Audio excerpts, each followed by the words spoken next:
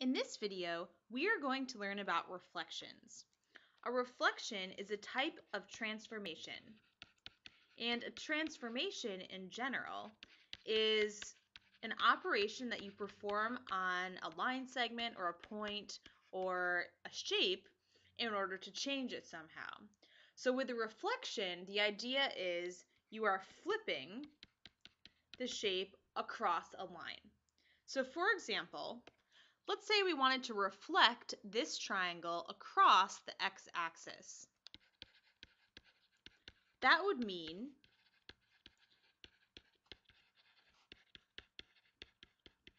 our new triangle will be sort of the mirror image of this original triangle. Because this point right here is 3 units away from the x-axis, its image will also be 3 units away from the x-axis, but on the other side. So it would be down here. Similarly, this point is 3 units away, so we want to go 3 units away on the other side to get the new point. Then we can do our last point, which is 1, 2, 3, 4, 5, 6 units away, and count 6 again to get that third point. So this is a reflection across the x-axis. Notice that with reflections, the two shapes will stay congruent, so they're the same size, but the only difference is sort of the orientation. It has now flipped because it was reflected across a line. So the image is congruent to the original.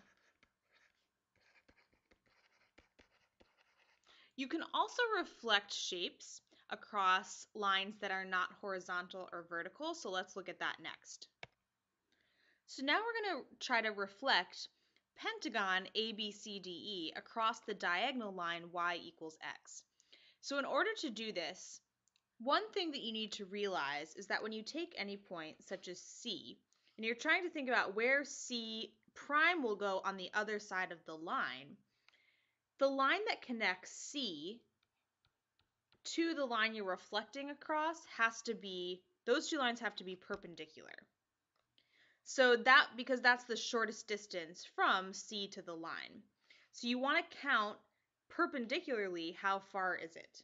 So here I can see there's 2 diagonal units, so I have to count 2 diagonal units over here to get to C prime.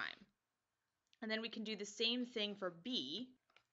I notice that B is 1, 2, 2.5 little diagonal units. So you'd count 2.5 in the other direction. So there's a half, and then 1, and then 2. So there's B prime.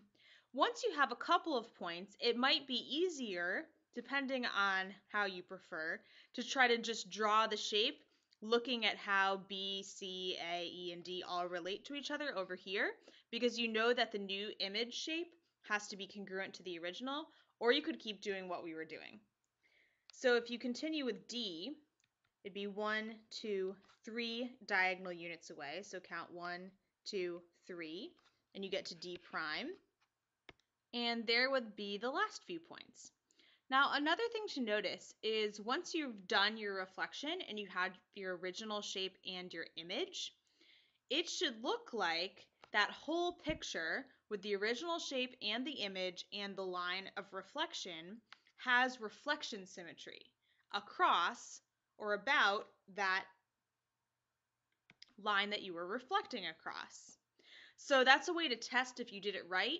Sometimes you want to turn your paper and sort of look and see if it looks like if you folded up across the line, if the two shapes would match. And if they look like that, then you probably did it right.